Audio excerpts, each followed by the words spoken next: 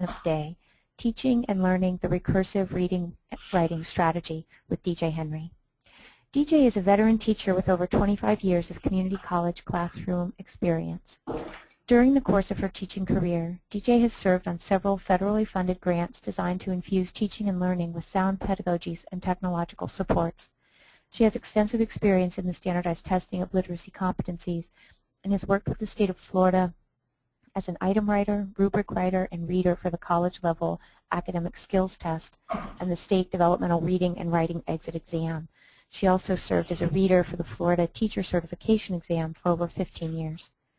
In addition to her many esteemed publications with Pearson, including her new integrated reading and writing textbook, The Effective Reader-Writer, publishing this summer, she has published innovations in authentic assessments that utilize student portfolio pedagogies. A passionate educator and dedicated colleague, DJ continues to share her expertise in reading, writing, and authentic assessment through numerous presentations and workshops at national, regional, and local conferences and individual colleges. Her presentation today will illustrate ways to combine research-based, classroom-tested best practices of reading and writing into a recursive strategy for engaging with and creating texts. The reading-writing strategy guides students to activate prior knowledge, ask and answer questions, infer and imply, develop vocabulary, make meaning, as well as evaluate, synthesize, and apply new information as readers and writers. DJ explains and illustrates the specific phases of the reading-writing strategy with classroom-ready learning activities and graphics. The discussion of the strategy includes topics such as reading, writing to learn, modeling, and assigning think-alouds for readers and writers, and types of written responses to reading selections. And DJ, I'm so happy to talk with you as always. Are you ready to begin? I am. Great.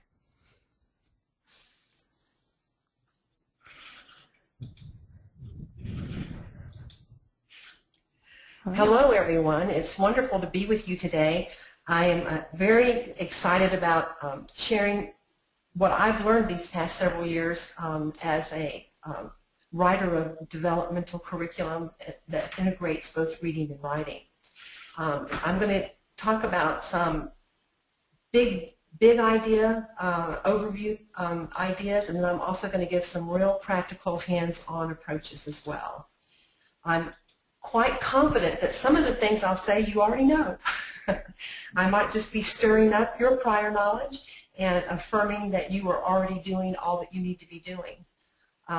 To begin with, I wanted to remind all of us that reading and writing is a communication cycle, and that we really do only one at a time. We ask students to shift roles in this new approach of integrating reading and writing so that in one classroom they will be having to determine whether what strategies to apply as a reader and then what strategies to apply as a writer, and establishing and learning how to establish and manage a dialogue on paper. For example, in the cognitive ability or skill of implying and inferring ideas, I even like to use this graphic with students to show them that it is a communication process and that they do need to think about who their audience is when they're writing, but also who the writer is and the writer's point when they're reading. Because the writer, based on word choice, chooses to imply something, and then the reader must work to infer the writer's meaning. So it really is a considerate and thoughtful dialogue. And I wanted to share an example with you. If you look at this particular sentence, the driver of the rear-ended vehicle was irate about the damage to his car. And the key word here, the focus word, is irate. And if you look at this screen, you can see by having a more holistic integrated reading and writing approach that there are several different skills that we can teach our students by making them think about this as a process, guiding them to think about this as a process. We're looking at dictionary skills, you know, what's the literal meaning of the word. We're looking at denotations and connotations. We're looking at tone, and we're looking at implying and inferring. So we're really able to teach a richly textured lesson that brings several different skills together. And a screen like this, a shot like this in the teaching process is really helpful for students to see the work that the writer does and then the work that the reader does to maintain this conversation. Now, implying and inferring ideas are just one of several cognitive behaviors that readers and writers share. Here are a few of the others. These are the most common ones listed by research. Sometimes they word them a little bit differently, may have one or two variations. But both readers and writers, to communicate and to have this dialogue, have to do these things. They question, they predict. Prediction is a form of inferring. They have to clarify, make connections. Rereading and revising are mirror cognitive behaviors. Visualizing and summarizing. Both readers and writers must do this to make meaning, to construct meaning. And they do these things in phases.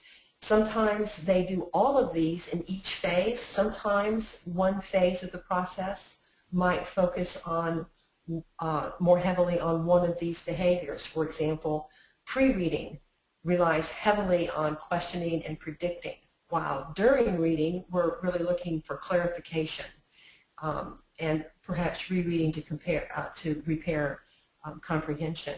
And the same goes for writing. When these occur throughout the process is part of what we're trying to model and teach our students to do. So as we go through the rest of this presentation, these are the main cognitive behaviors that I'm going to be constantly building each activity upon. Now, one of the other things I really wanted to point out to you is that we're not really doing anything new. We have been teaching reading and writing for our entire careers. At the developmental level, we haven't done it in many parts of the country in the same classroom. We have divided them and compartmentalized them into reading classrooms and writing classrooms. But our writing classrooms used readings, and our reading classrooms used writing to learn.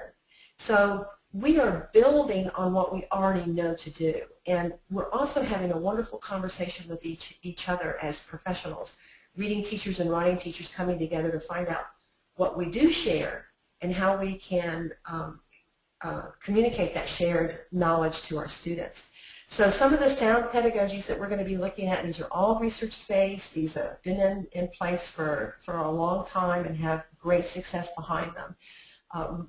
These become the foundations of classroom experiences. So we're looking at reading to learn, writing to learn, and then the reader response that brings writing and reading together.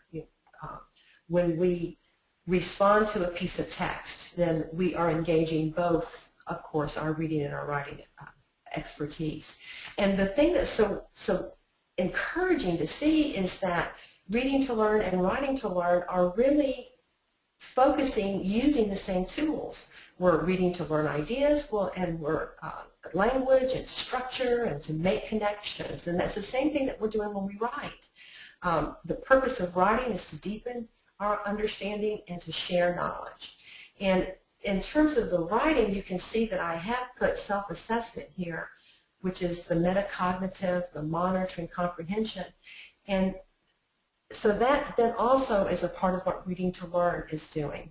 We ask students to think about how they make meaning and where their barriers may occur and what kind of fix-up strategies they can use. They can use their writing to do that. They can have journal entries and other things that we'll talk about in a few minutes. So these are the three areas, the three types of reading and writing that we're going to be doing in the integrated classroom. So here's the reading journals. You can call them journals, you can call them portfolios. It's really helpful for students to house their work and organize their work so that they can see growth and development over the semester. You'll see several of the different activities that I designed for students to do that they can track their progress. There's nothing more encouraging to a student than for them to actually see the progress that they're making, particularly because they can become so easily discouraged. So tracking that success and letting them see how they're growing and maturing is a real undergirding and positive scaffold for them to build. So in their reading journals and writing journals, some of the things that they're going to be doing is they're going to be thinking about their thinking. They're constantly going to be asking not only about the text that they're reading, say they're reading about recycling, they're going to ask these questions about that, but they're also going to be asking these questions about their behaviors as readers and their behaviors as writers. And they're going to find their strengths and they're going to find their needs and they're going to take responsibility for addressing them by asking these questions. And one of the ways to do that is through the think aloud. And the think aloud has been a very popular, very effective and standard, really, in reading classrooms. And it's not been as heavily used, as far as I know, in my experience with talking to teachers in the writing classroom. But it's very, very useful and helpful there as well. One example of the think aloud that's a written one is that we use in the writing classroom is like the Dear Editor letter. Dear Editor, my essay is about, I struggled with, could you give me advice about, you know, many of us have asked our students to do that. And then we've asked students to do peer reviews. So those are think alouds where they actually write down what they're thinking about the writing process. So a think aloud is a quick definition here, the mental process that one goes through to make meaning. What kind of decisions do we make? And it is like eavesdropping on someone's thinking. And it does monitor comprehension, repairs confusion, and it fosters effective communication as a writer. Now, this screen is a very interesting screen. This is an actual screenshot, and you can see in my source here that I have identified Jeffrey Willem as, you know, the source, the author of this, because he has a really effective book. It was first published, I think, in 2001, and in the last couple of years he's done an update to it.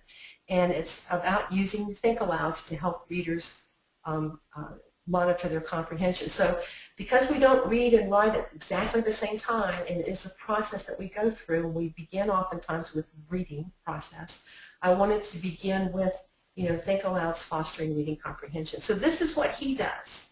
And I took this, again, if you look at the source information, if you go to that website, this is just one little part of a very in-depth and well thought out manual, if you will, about how to do think-alouds in the reading class with a piece of reading text. And he has a flow chart. It's really, really helpful.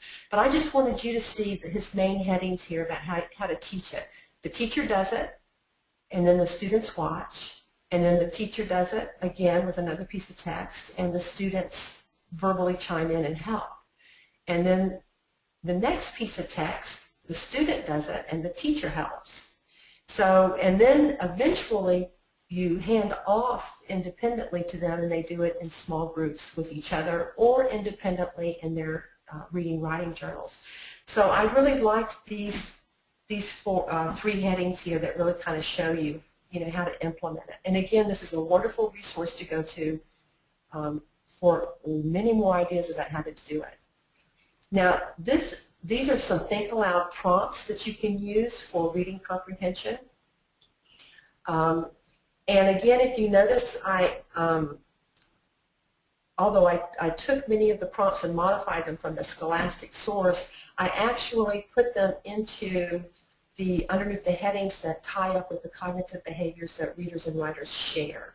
So predictions, I think this will happen next. I wonder if this. I think this piece is going to be about. The author probably believes. The tone of this will be. And you can see, based on what kind of predictive question you're asking them, that's going to be the focus of your lesson. I mean, you wouldn't wouldn't have them necessarily predict every single thing that they could possibly predict, but whatever skill or concept that is the focus of that day's class, that's where your predictions would probably come to. And then the personal connections and text connections. and then helping them visualize how do these words, what kind of a picture do these words create in the mind's eye. The clarification is probably the best place and the weakest place. The clarifying and the repairing confusion, these two are really where students greatly benefit from some modeling and from some practice, because this is where they tend to give up. You know, they're very used to plowing through text and getting frustrated and then just starting all the way back at the beginning again and reading up until they get frustrated. Well, this gives them these kinds of prompts and discussions about what they can do as they read to repair confusion is extremely helpful for them. They can grow years' worth in one semester by doing this kind of thinking. Now there's also think-alouds for writing, and they are actually called write-alouds. And again, I've given you the source. And the reason that I just went and got I went and grabbed screenshots and gave you these links is because I want you to see how much or how many resources are available, and the depth of resources that are available to you on the internet. With a little Googling and a little searching and a few keywords, you can come up with so many reinforcements and so many ideas. But this just talks about how to set up a think aloud about writing or write aloud. And again, as the introduction says, 10 to 15-minute lessons.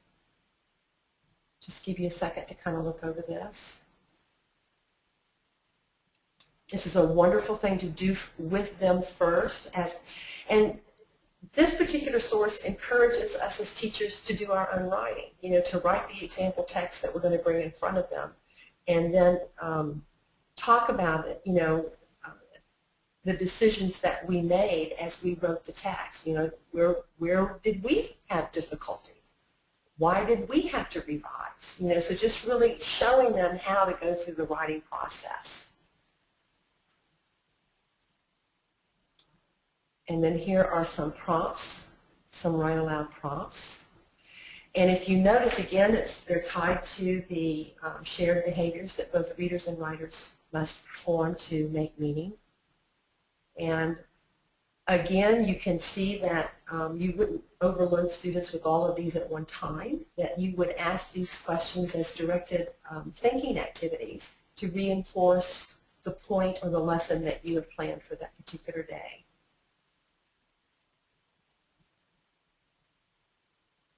These are also wonderful prompts to ask students to use in the peer review of each other's essays or paragraphs.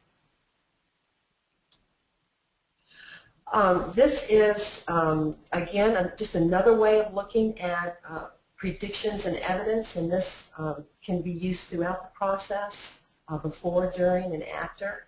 I just put it in this format so that you could see how they correlate. You know, what's the writer's main point? You know, and then what is the main point I want to make? What's the writer's purpose? What is my purpose? See, we need to ask the same questions. We just change our viewpoint, our vantage point. So that's just like, you know, to introduce the idea. But here are two separate handouts that I just kind of copied into this one slide. These are one's for the writer and one's for the reader. So before reading, you know, what do I think if I did a quick skim of the information, you know, looking for keywords, what do I think the main point's going to be, the topic's going to be? Why is this information important? And then after reading, they come back to these same questions and they answer them again, and then they compare their before reading and their after reading. And this offers a wonderful opportunity to talk about having to make adjustments in perception. You know, you predict something and then you have to confirm it, but then maybe you may, as a reader, you even have to kind of adjust that prediction, you know, and change thinking a little bit. Well, writers go through that same process as they plan and draft an essay or a paragraph. They may find that their original plan had to be adjusted as they gathered information and as they selected words and organized. And so asking students to do this before and after heightens their awareness of the decisions that they can make and how much control they really do have in the process. So these are the types of connections that we're going to ask readers to do as they respond. You know, they're going to respond to a piece of writing. And the first and most popular and most obvious, of course, is the summary. And you know, learning through summary is such a great and powerful tool. And not only learning about the particular topic, reading topic that we're asking them to look at, again, like recycling or history, a lesson in history, whatever it is we're asking them to read about and understand. If they summarize it, that's, you know, restating it allows them to see whether or not they monitor their comprehension. It allows them to monitor their comprehension. And it ties back to the author. It's all about what the author wants to say. And this is usually formal and third person. And with all the reforms that are sweeping the nation right now, the formal third person voice is the one that is most rewarded right now. But then the personal response that connects the text to the individual. It's usually informal and first person, and in a couple of slides I'll show you some of the different connections that we can make on the personal level.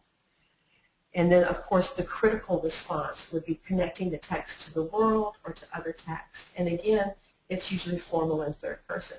So the way in which I use the personal responses most effectively, I think, is in the writing to learn and stirring up metacognition. You know, what do I know? Already know about this topic, you know, to call up the prior knowledge.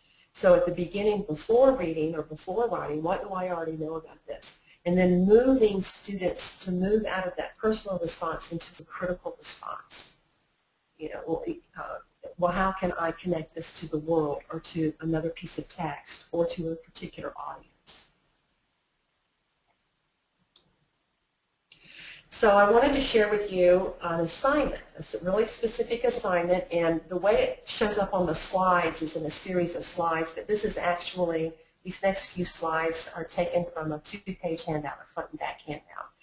So teaching students how to write a summary early in the semester and then getting them to summarize everything throughout the semester. I even get them to summarize the reading concept or the writing concept that we're looking at, you know, as well as the topic that we're reading and writing about. So here are 3 steps. It's going to be either state the topic sentence, or it's going to be create one if the topic sentence is implied. So it's going to be a 3-step process. Students like that a lot. It's very simple, straightforward. So that's the, you know, the directions, and then here's an example. We'll give them this paragraph. And then I do a model for them. And I would put this on the overhead. Actually, probably what I would do, instead of giving them the completed one, I would annotate and mark the text in front of them and discuss all of these things as I was doing it. Of course, that means that this is prepared ahead of time so that you don't have to, you know, try and do it on the fly. But this is an example of a written think aloud. Why did I cross this out? You know, which step did this go to? Well, it was, you know, I want to condense this, our looking condenses want, our minimum requires, must require, demand, maybe, most important. Those are all the verbs that job employers are looking for. So just condense that to our looking. See, I'm going to explain to the students how I came about doing this, the decisions I made. And then we end up with the final product. So I would do this with them with a sample text like this. Then I would do another sample text where they helped me, where the students did it, and then I assisted them. And then I would do a third one where they get into their small groups and they do it with each other. And that brings us to the think, pair, share. And this is, how do you make these connections to the text, to the self, and to the world? So I just showed you about the summary. We could do, after I modeled it for them and had them practice it, and then release them with a third text to their small groups, then they're going to do the think, pair, and the share. So they're going to go through these steps there. And this is just a few. Again, if you think about the think aloud and the write aloud prompts, that's what these are. These are now just worded in such a way to help students make connections.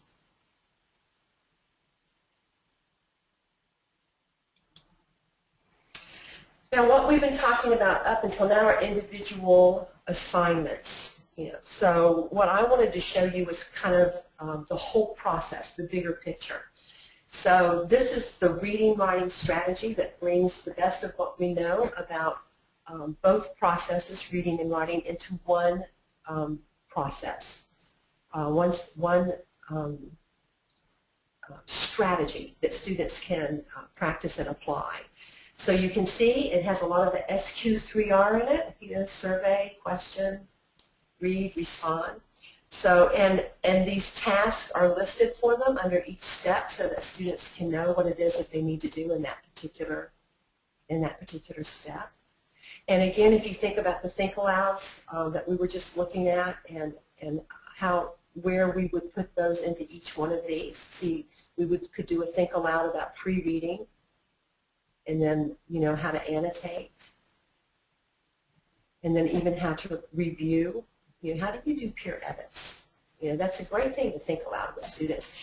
Students were always so reluctant to peer edit because they didn't feel like they knew enough information to edit somebody else's paper, or they felt insecure about their own opinion. So doing a model of that, doing a think aloud with them and showing them how to do it, and then giving them some practice before they do it in their pairs is very, very helpful for them.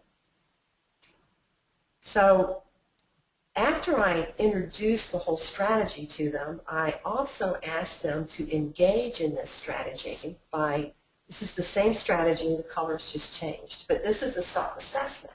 So at the beginning of the semester, in that first week when we're trying to get to know each other and settle down our enrollment, I asked students, before they even see this, before they see the strategy, I asked them to think aloud, on paper even, to write it out.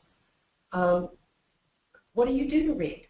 What steps do you take to read? What steps do you take to write?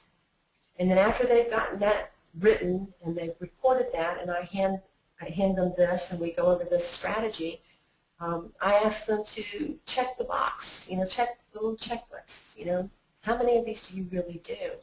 And I have found that students are sometimes a little generous with their check marks. I do all this. So then when they turn in an assignment and it looks like they could use some help and they need to revise, we pull this back out and ask them again, ask that particular student, well, did you do this step? Which of these could you apply in the revision of your paper? And which of these could you apply the next time you do an assignment? And that's why I even put the time on task. Not that I'm trying to get them to spend a lot of time on tasks. Although the more you do, the better you become, but I want them to see what they're actually doing, because you can't correct what you don't know you're doing. If you don't know you have a problem, you don't know to correct it. So this becomes something that I use throughout the semester, at least 3 times during the semester, the beginning, the middle, at the end. I use it more frequently for students who are a little bit weaker and need to have more intervention. It can become then the basis of conferences. But this is a think aloud. That's what this is, or a write aloud, if you will. And I also created one for research.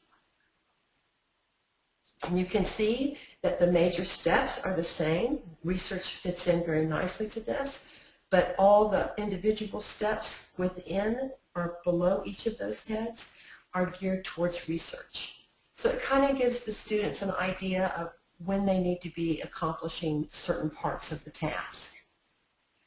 Again, this can be put into a student self-assessment so that they can check off the ones that they do and how much time they spend on tasks. The one thing I do tell students that this is recursive, and that's why the arrows point back and forth, is that many effective readers and writers repeat steps. Sometimes they have to go all the way back to the beginning and preview and question again. Sometimes they just need to stop and reread a little bit in that one section.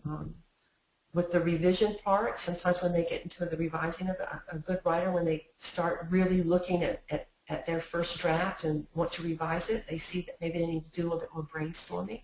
So every step, you know, you don't have to go linearly. It can be recursive. But not only that, this looks like we all think exactly alike, and we really don't. For example, I could never outline first. I had to do a free write first, and then out of that free write, I could do my outline. So I encourage students to really think about how they could adapt this to their own mental processes so it works best for them. They don't have to do it like I'm telling them, but they have to be able to explain why they're doing it the way they're doing it and show good results from it. Now, the last few slides are just kind of a list of different types of activities. I have been growing a bank of classroom ready, camera ready. You can photograph them and take them into class and use them right away. So I just kind of wanted to go over this list. If you've attended any of my workshops before, some of these I've already put into circulation. Some of them are new. But the Dear Editor cover letter asks students to do that with every single piece of writing that they turn in for a formal grade, which tells me, you know, I have a series of questions that they have to answer, and they have to tell me their purpose and, you know, what they like about their essay, about their reading, what they need help with. You know, so it really asks them to think aloud, to write aloud about their reading and writing process. I do have a rubric, and I have a study plan, and that study plan shows students how to guide students into organizing their work and self-assessing. And you just saw the reading, writing strategy self-assessment. Reciprocal, these are teaching approaches, the reciprocal teaching steps, and a learning log, and that's a form of group work where there are 4 students in a group, and everybody has a role. One reads, one questions, one clarifies, one predicts, and then when they're through with that, they fill out their learning log about the kinds of things that they've learned from their reading. This is a wonderful way for them to group read a piece of text in preparation for a writer's response. You saw the strategy for writing a summary and the think and pair and the think aloud prompts. And then, of course, these are pretty, you know, the Cornell 2-note columns. I just went ahead and created one for students that I could just hand out to them, and word maps. The KWL is before, during, and after, and students can use this with both reading and writing. What do I need to know? What do I already know? What do I need to learn? And then what did I learn afterwards? That can be about their reading process, their writing process, or the content that they're studying. And the review and revise feedback log is a way to track grammar. Several times throughout the semester, grammar and context, I do a line item edit where I point out everything. I don't do that to them every single time because it's time consuming and because it's discouraging for them. Some of them. So several times throughout the semester, I'll do a line item edit, and then I ask them to record their errors and the number of times they committed each one. Like if I've pointed out run-ons or comma splices, usually they've done that more than once. And it's a chronic problem. So maybe they'll write down 10, the number 10 for run-ons, and then they can see that if they just master that one skill, they clear up a slew of problems in their writing. This feedback log also works really well in terms of slight adaptation of it is in terms of looking for certain types of sentences in the text that they're reading or stylistic devices and tracking how often a writer used a simple sentence or used transitions. So just having this review feedback log is a great way to do a text analysis. And then, of course, I like to end every single presentation with the emphasis on you. You are the most important element in the success of that classroom. Your enthusiasm and compassion and engagement and your modeling of all these behaviors that you're wanting them to experience. So I am ready for questions.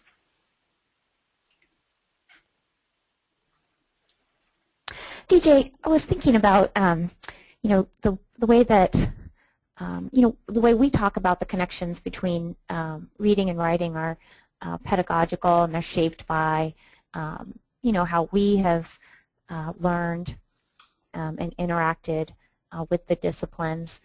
Do you think that students come to integrated reading and writing feeling like they are two separate subjects? Or do you think that students are in some ways more open to seeing those connections than we would have maybe anticipated, or that we within the disciplines have been? Well, I think that's a difficult question to answer because there's such a variation in teaching approaches, particularly in the high school level where many of our students are coming, from which they're coming.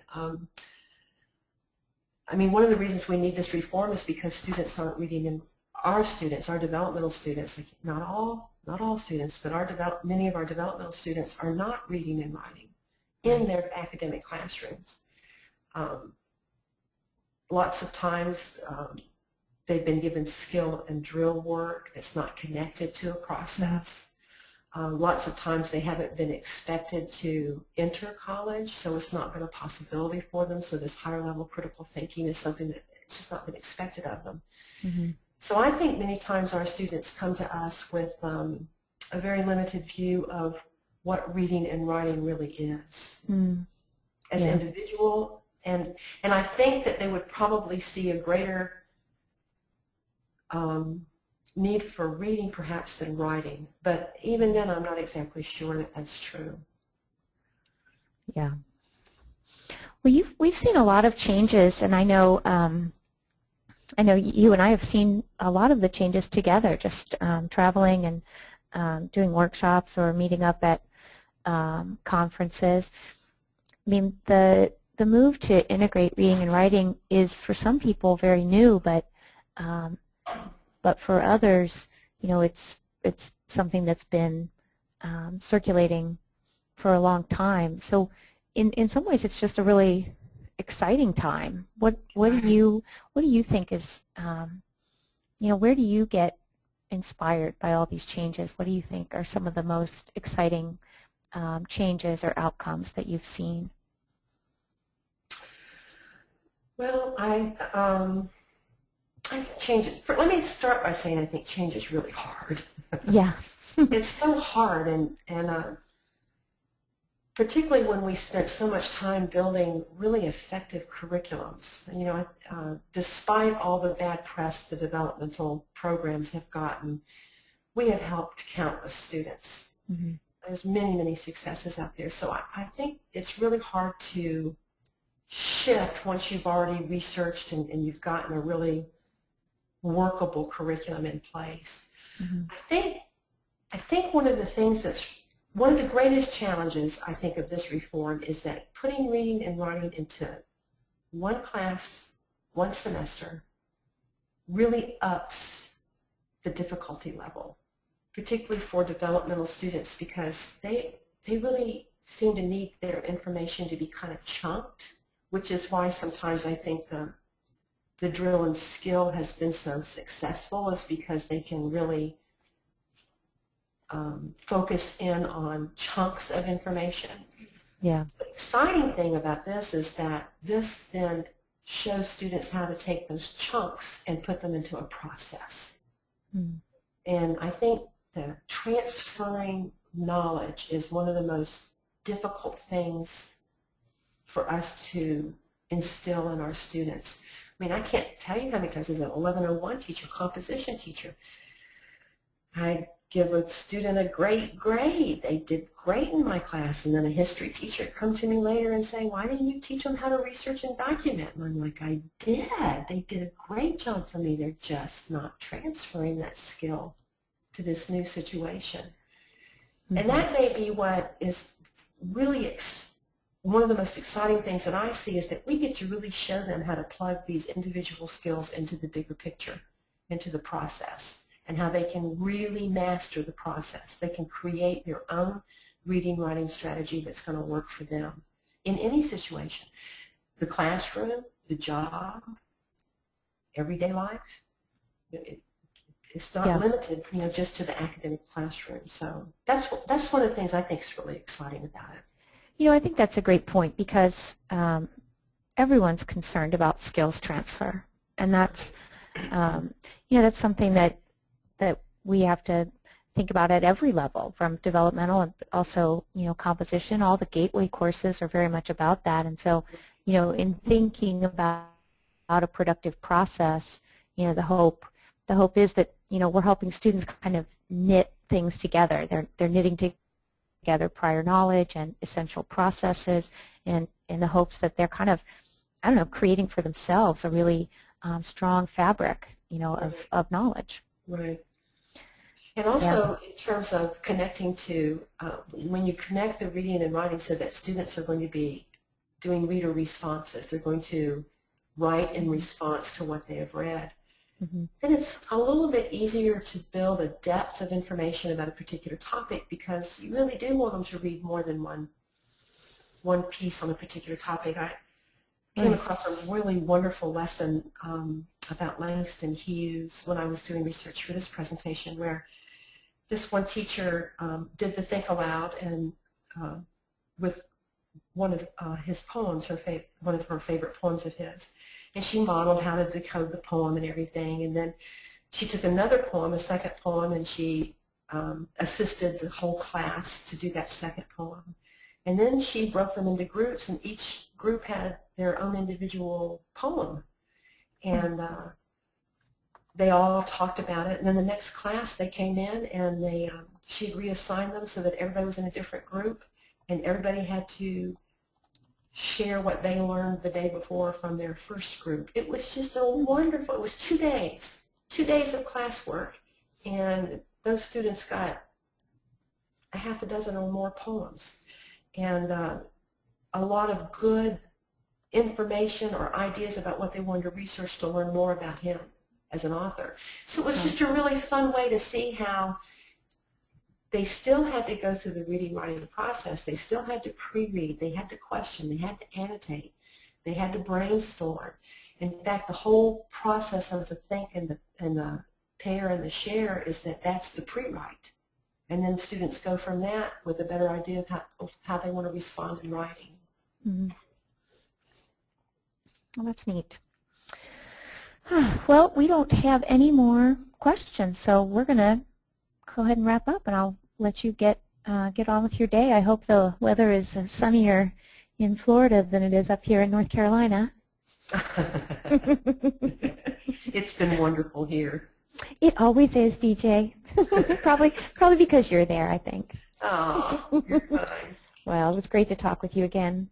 Thank you. Thank you, DJ. And thank you, everyone, for joining us today. If you need a certificate of participation, you can email me. My address is here on the screen. If you're interested in our other professional development and partnership programs, please bookmark our catalog page. It's pearsonhighered.com/English, and you can stay up to date through that page on all of our partnership programs and professional development opportunities. And you can visit Pedagogy in Practice. The URL for that has been broadcasting across several slides. You can also get to it from pearsonhighered.com/English. Pedagogy in Practice is an open access digital gallery for professional development, and the recorded sessions, the presenter PowerPoints, and other support materials from this conference will be posted there within the next 2 weeks. So I hope you'll check in there, and I hope we'll see you again on our fall conference. Bookmark pearsonhighered.com/English, and you'll know the exact date of that when we announce it, probably within the next couple weeks. Thanks again, everyone. Bye now.